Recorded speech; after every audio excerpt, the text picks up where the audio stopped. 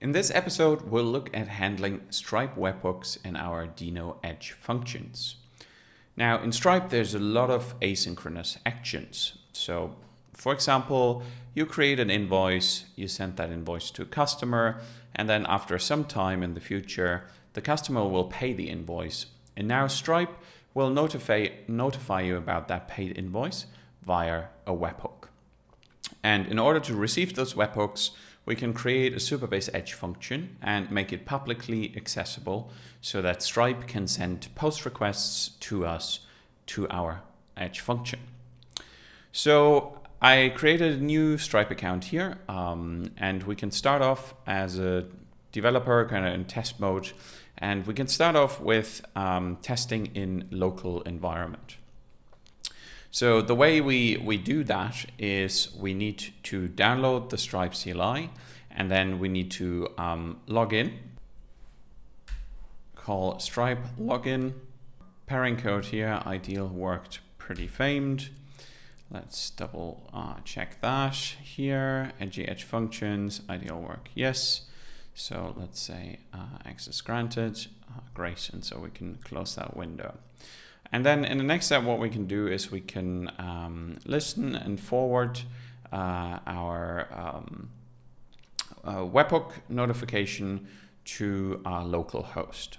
Okay, so now let's go ahead and create a new function. So we say Supabase Functions new, and we'll just call it Stripe Webhook. And then let's open this up in VS Code. And so we have our Stripe webhook handler here. And we'll modify this to be our webhook handler. Now, in order to use Stripe with Deno, we can look at the Stripe team has put together some Deno examples that use the Stripe node library. And there's one handy example here for webhook signing. So that's what we'll be using. And we can go ahead and do this here. So we'll import from esm.sh, and then we'll need our Stripe API key. And here for Deno, we'll need to specify the create fetch HTTP client as well as the crypto provider. So let's copy those pieces out into our Edge function.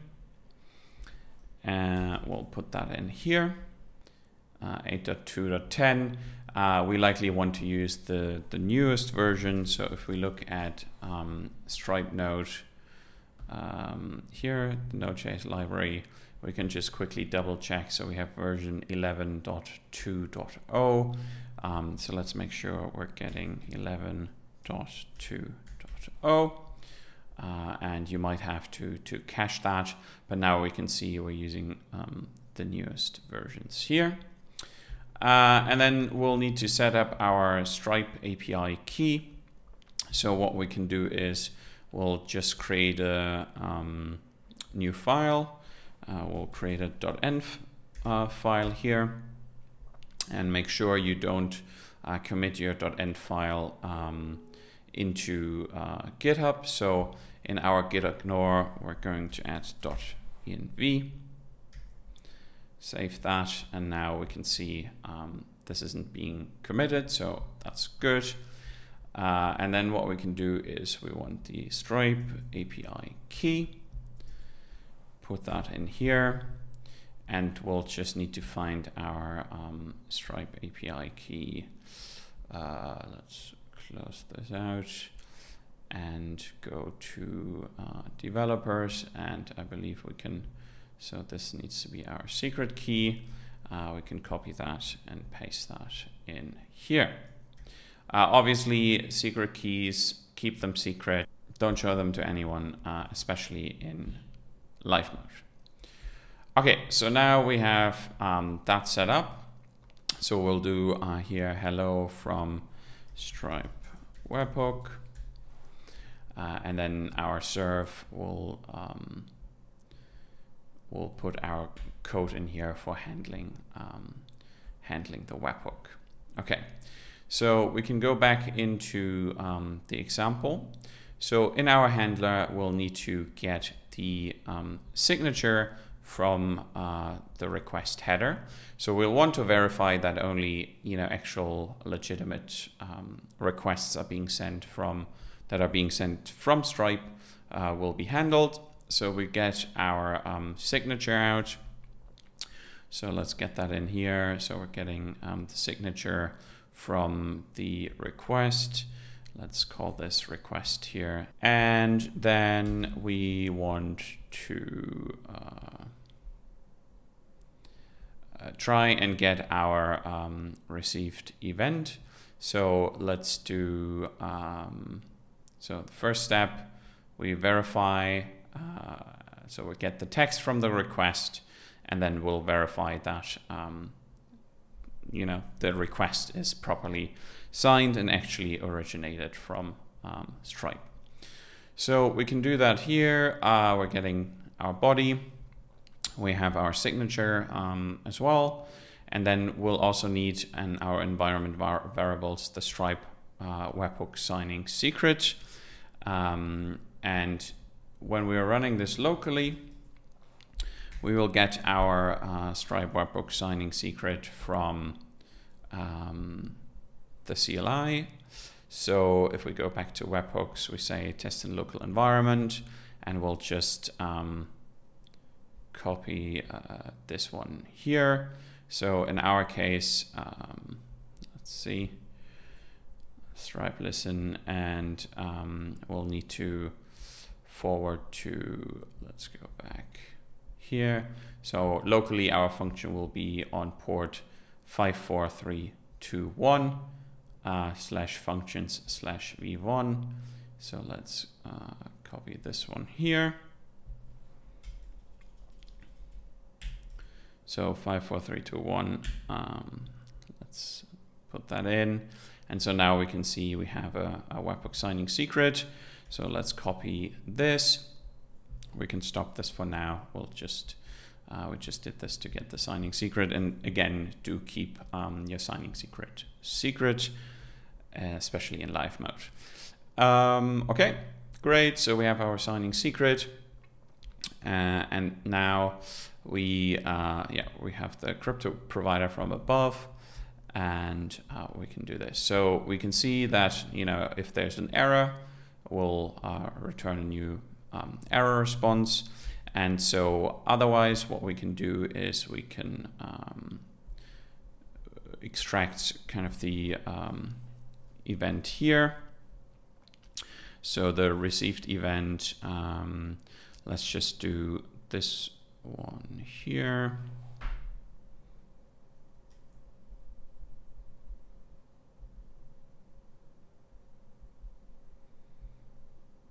I'll just say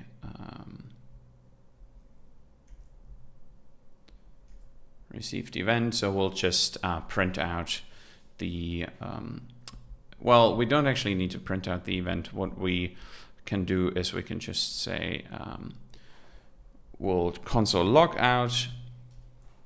So console.log the received event.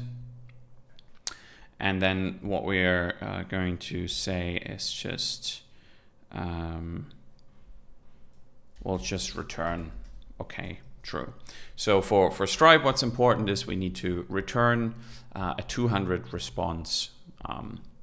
This could be empty, so we can just say, okay, true. So this is the response that's being sent back to Stripe. And so that is roughly the gist of it.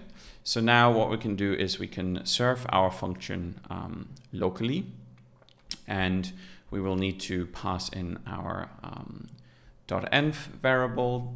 And so in order for test things locally, there is a couple of things we need. So we need to serve our function. We need to not verify the JWT because we're getting a different signature from Stripe, and we need a public endpoint to expose that. And then we'll need to provide .env file. Okay, so let's go ahead and do that, and we called ours Stripe Webhook.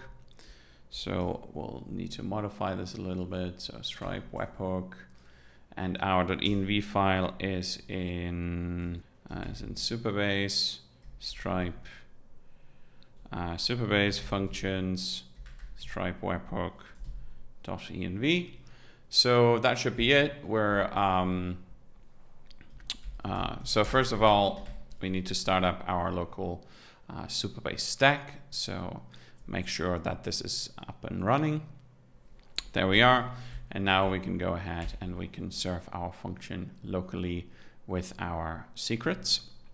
So we can see the watcher process has started. Hello from Stripe Webhook. And so now in a separate terminal, we'll need to listen to our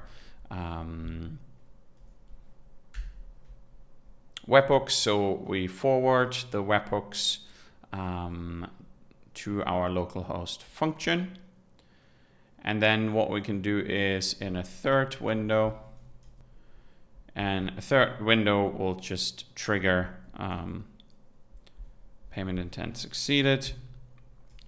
So let's go that. So we're triggering, we can see our events here. So we have actually a couple events coming in. We have a charge succeeded, a payment intent succeeded, and a payment intent created. And then here we can see we have our received events. So we have this event here. This is our charge object here. So this is our charge succeeded. And then I believe we have a couple more events here. Yeah, so we can see these events correspond to the different events down here. Now, in a last step, let's go ahead and deploy our function.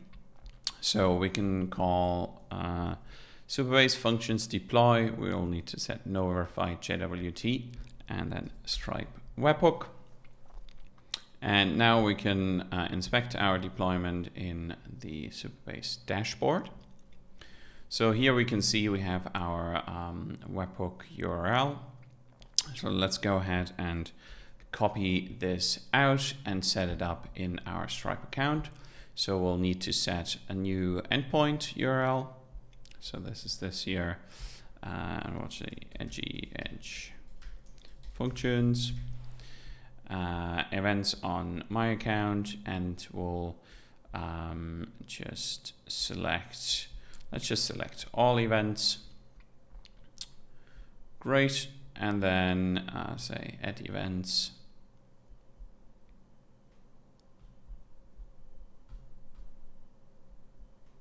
And then add endpoint. We'll just need to get our signing secret.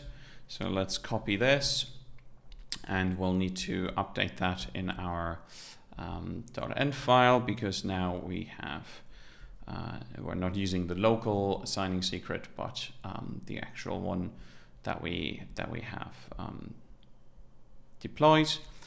And then lastly, we will set our secrets. So from our .env file, we can set the secrets, and we have the secret set. And so now what we can do is, let's say, we can maybe create a new customer, create new tester test, and let's add the customer.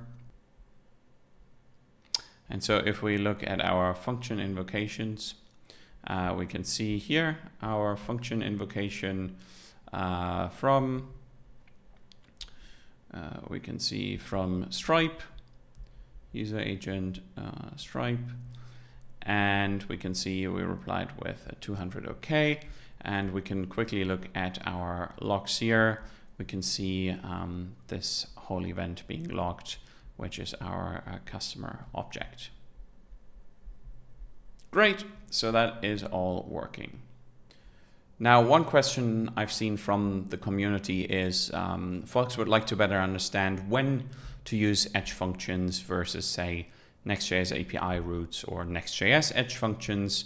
Kind of, how do they differ, when to use which one, and also debugging and logging. So yeah, debugging and logging, I think we covered kind of a little bit doing this locally. So when we deploy our Edge function, we can then go into our Supabase dashboard, app.supabase.io, and we can look at our Edge functions. And so in deployment, we can get some good metrics here. We can look at kind of invocation details here, so we can see kind of what invocations sort of happened, what happened here. We can see there was kind of no username, for example, for this function. And then we can also look at the logs. Now, this is something that we're working on improving further. Now, in terms of when to use, Supabase Edge Functions versus, Next.js Edge Functions, or say that. So, for example, we have subscription payment starter is a popular one that uses Supabase, and obviously this also has webhook handling. And here the webhook handling is simply in API routes. So you can see this here, webhooks. And so my kind of general rule of thumb is, if you are building a website and you're using something like Vercel or Netlify or, what have you, Deno deploy, then obviously, it makes sense to keep your functions kind of within that project. So you already have a provider, you have a runtime, and, just use that, keep it close within your project, and that's completely fine. Now, the reason we've built Supabase Edge Functions is that there were people, for example, building Flutter apps, where they were building applications, say Expo, or Flutter applications. And so in this case, they don't actually have, an existing provider where they deploy things, because these applications are directly installed on the user's device. And so in this case, they wanted to still be able to handle, functions. So for example, create like a payment sheet, information, process a webhook. And so, they have Supabase to use with their React Native or their Flutter projects. And then it makes sense, to use kind of the Stripe Edge Functions, because you have everything close by.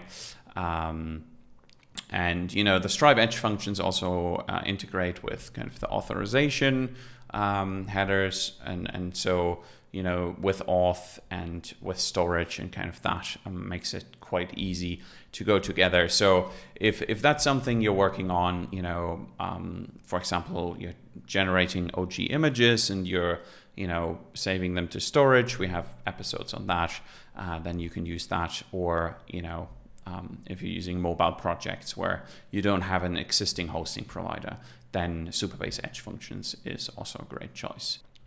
Felix, I hope this helped a little bit with your question. And thanks for tuning in, and see you next time.